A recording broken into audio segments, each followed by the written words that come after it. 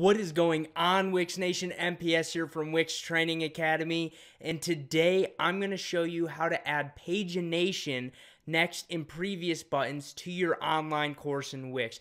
First and foremost, before this video even kicks off, if you haven't yet watched the previous parts of this mini series that I put on, I'll throw a card above so you can follow exactly how to build an online course in Wix and all the steps we've gone through. This is part 5. Next, I want you to comment down below right now. Pause the video and let me know if this series has been helpful, which part helped you the most, and what you need more help on when building an online course in Wix so I can take that next step. And then lastly, if you haven't yet joined our Wix Nation community, we would love collectively as a community to have you in here, and it all starts by clicking that subscribe button and turning those bell notifications on, and you'll instantly join a engaging, thriving Wix Nation community, the largest Wix training community on the internet. I'd love to have you. It starts by clicking that subscribe button.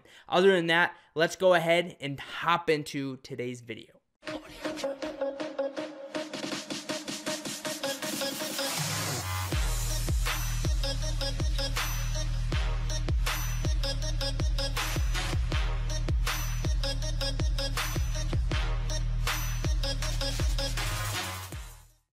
Okay, so we are in here at the editor. Now, once again, I am prefacing this video by saying if you haven't watched the previous parts to this mini-series, go ahead and click the card above and watch them so you know where we're at right now.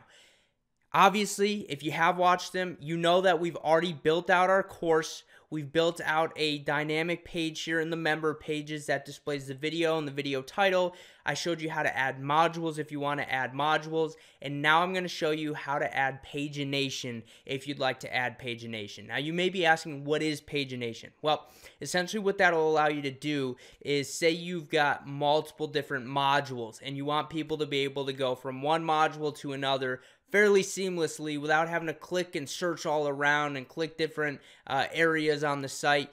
You can manage doing this through one simple click of the button. Or better yet, you want them to be able to switch through pieces of content in your database. So one piece of content after another. Here's what you're going to do. You're going to go to the add button right here. You're going to click it and then you're going to go to button. You're then going to choose a button. We've got one here. I'm going to click that right there. I'm going to copy it and I'm going to paste it. One is going to be previous. One is going to be next. So we'll just name them here too to make it easier. This will be our previous. And obviously with deductive reasoning, this will be our next. Except spelled correctly. So now we've got our two buttons, our next and our previous button. Here's what we're going to do now. We are going to click our previous. We are going to click this connect to data button. And then you are going to click action connects to, and you are going to choose either next page or next item.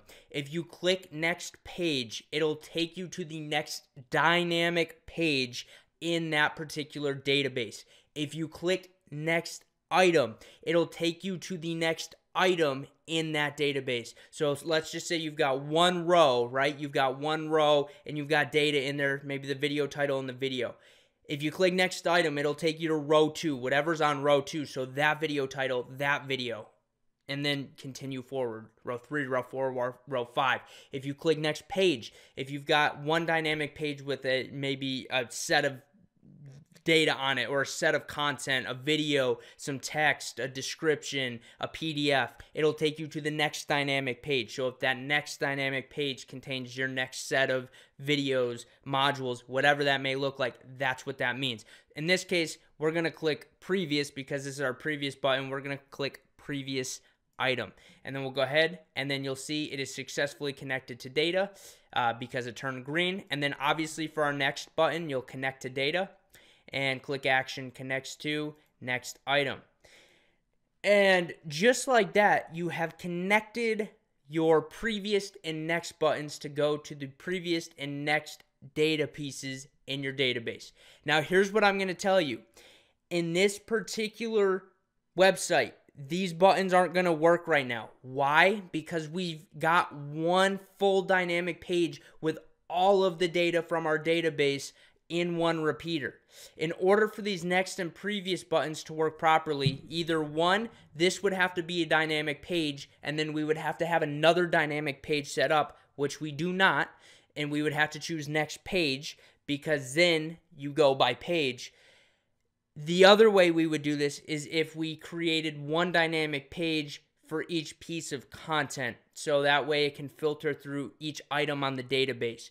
So that's how that works. If you've got it all set on one repeater, you can have a next and previous button, but make sure you're going to next page, previous page, not next item, previous item, because those are two differences. One will go by the next item in the database. The next will go by the next dynamic page associated with the database. So keep that in mind when you're going through this. Other than that, I hope this video helped you out, and I'll give you a little preview of what it would look like with these buttons, how they're connected. If we click next, it doesn't do anything right now because we've got all of our data on this page, and there's only one page we've got our data connected to, and we clicked next item instead of next page because we don't have a page and all of our items from the database are on this page. But when you do it, if you've got a dynamic page and you click next, it'll go to the next item in your database or the next page. So I hope this video helped you out. If it did, please drop a like down below.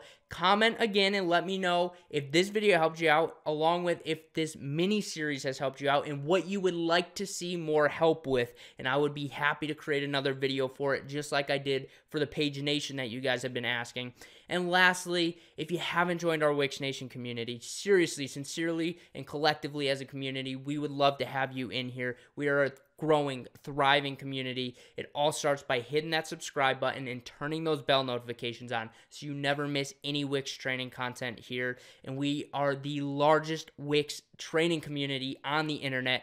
I would love to have you in it. We would love to have you in it. And we have a good time over here, guys. And I create videos based off of your engagement, your feedback. So I would love to see you here more often. I appreciate you spending some time. Stay healthy out there, and I'll catch you on our next video.